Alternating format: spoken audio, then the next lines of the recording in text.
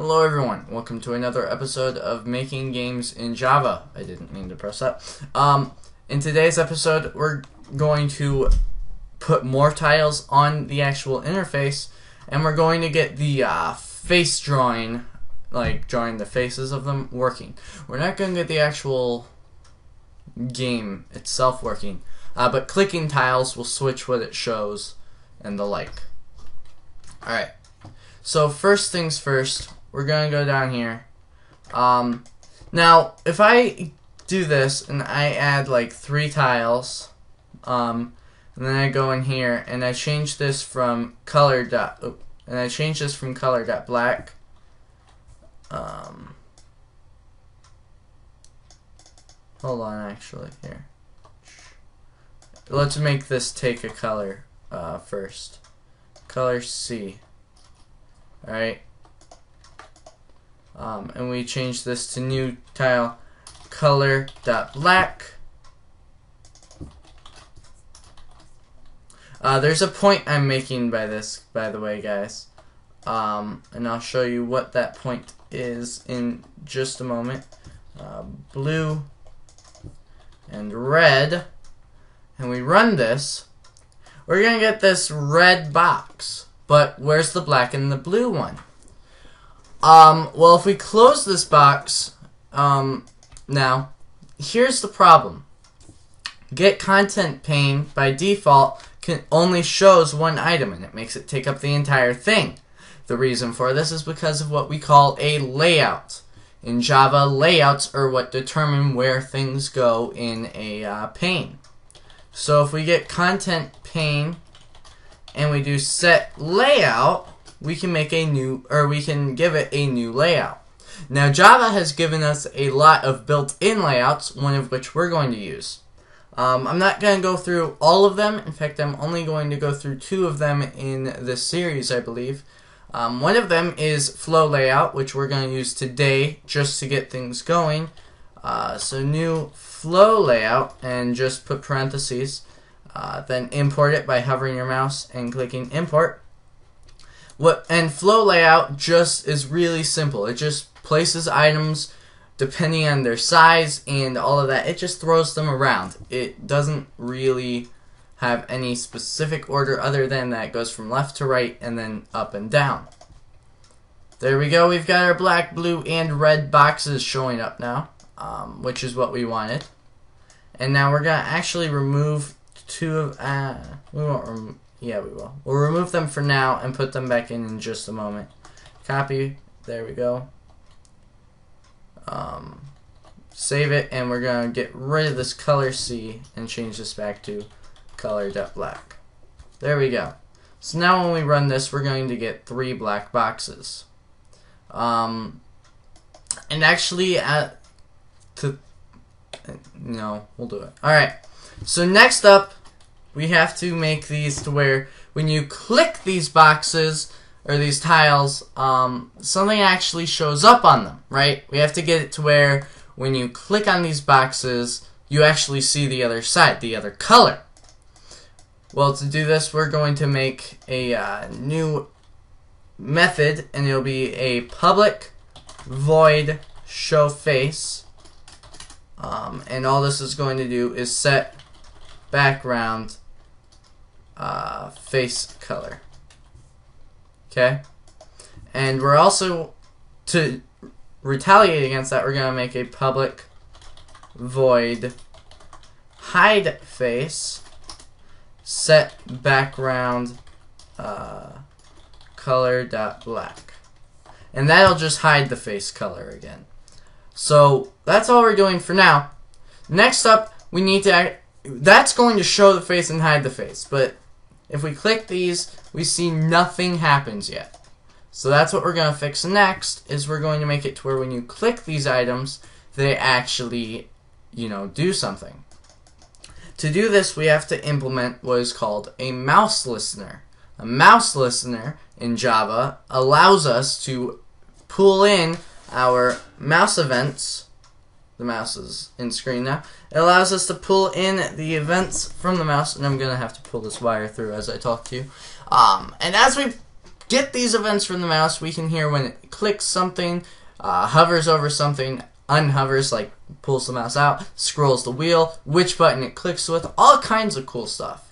To do this, we implement, and I'm not going to teach too much about implementing, but I will in a moment, a little bit.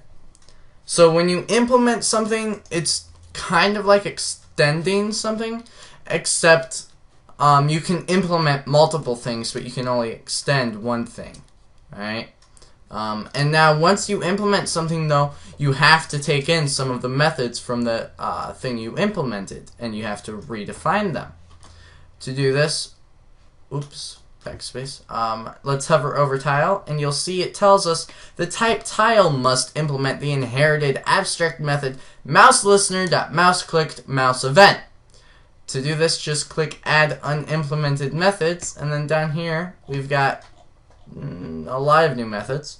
We're going to delete most of what they say just by selecting them and then clicking pressing Control D, as we really don't need anything but mouse clicked. Alright, so in this mouse clicked method, we're going to do just show face for now. We'll make it more useful later. But for right now, all we need to do is show face. So we'll run. Oh, okay. Everything we do is wired up and ready to go, but there's one last thing. Just implementing the mouse listener does not make you listen to the mouse. It just means you're capable of listening to the mouse.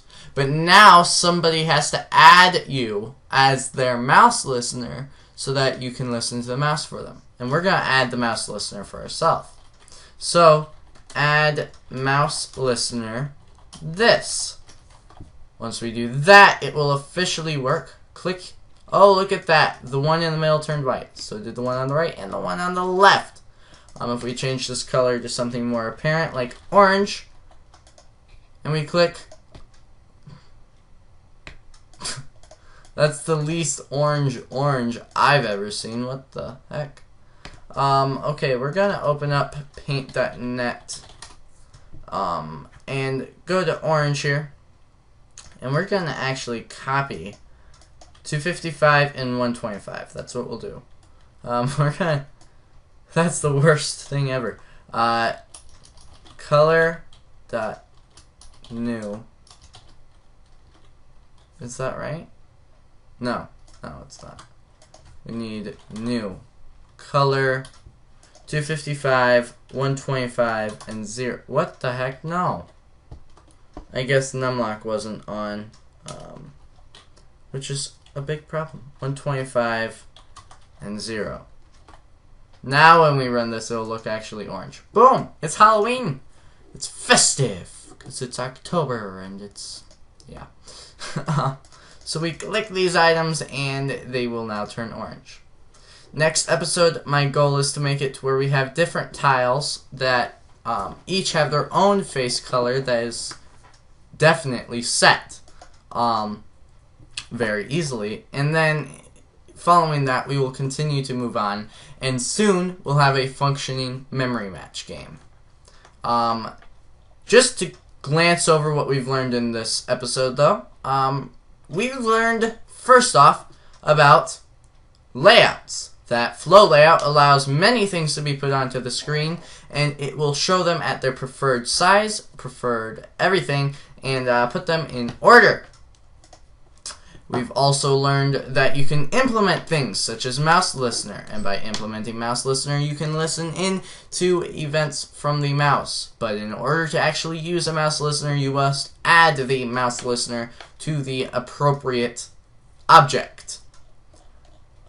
We've learned a little bit about colors. In fact, I'm going to cover one thing of colors in just a moment.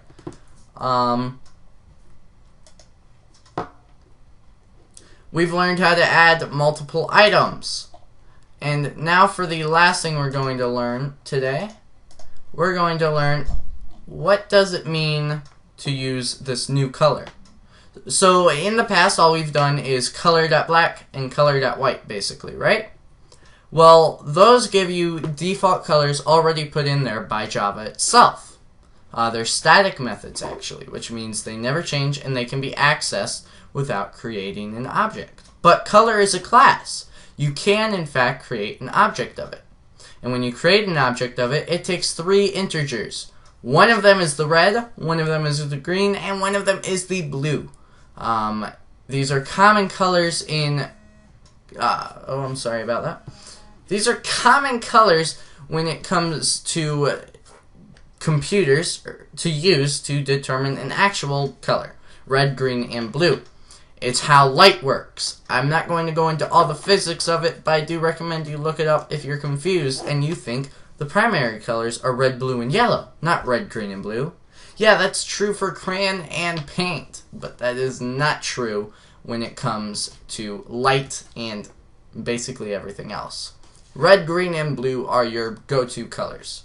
So we have 255 red, which basically means all the red you can have. We have 125 green, which means halfway, and 0 means no blue at all. Even though some would argue that green is yellow and blue, when it comes to light, it's not. In fact, yellow, I believe, is green and blue. It's a little different. Do look it up. But these numbers are on a scale of 0 to 255, and each one of these numbers has. So therefore, there's like 255 to the power of 3 possibilities, or maybe it's 3 to the power of 255. One of those two. Do the math and figure it out. Post in the comments below. Which is it? Is it 255 to the power of 3 or 3 to the power of 255 as to how many different combinations you can come up with? Thank you for watching, guys, and I will catch you all later.